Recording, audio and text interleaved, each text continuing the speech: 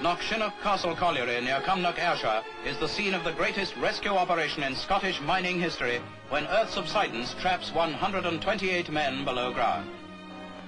A long vigil faces those who wait, a vigil all too familiar to those whose menfolk win their livelihood in the bowels of the earth.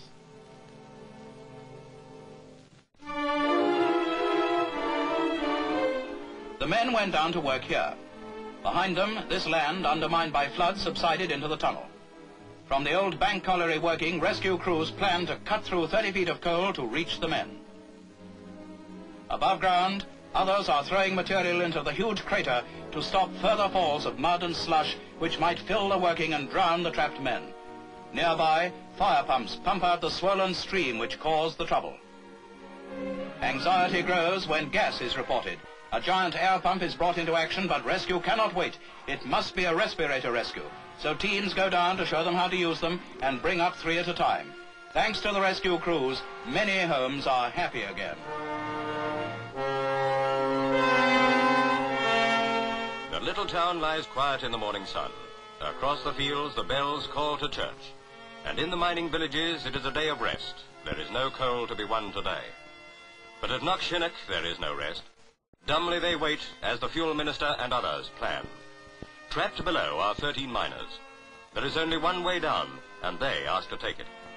Heedless of the danger that threatens all round, willing hands prepare the way. To protect the hole from further slides, a roof is built. Beneath it, they will dig through the mud to the galleries below. There is hurry now, and men drive themselves to cheat time. Above, the manager watches their safety and directs their labors. There must be props to shore the sides of their downward digging, to hold back the mud and slush through which they work. Prayer in heart, the women watch, judging progress by the length of a ladder.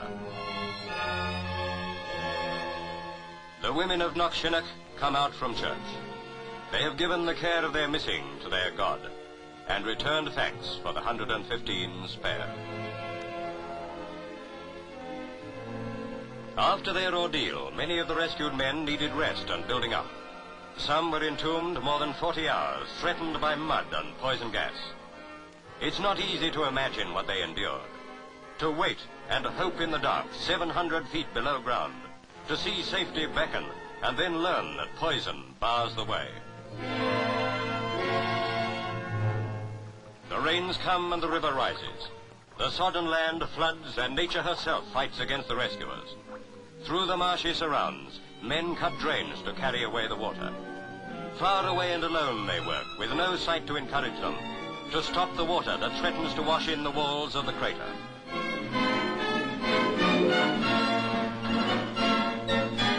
Man's giant machines bog down, powerful but powerless.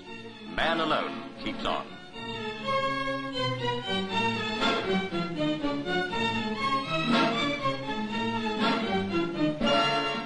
The shaft is through and the men down, but of the 13 there is no trace. At Pithead they call in another machine, but hope for the missing fades. And to their homes go those whose mission is to comfort. And in the little cottages where joy and sorrow mingle, they know the price of coal. They pay it with their hearts every day.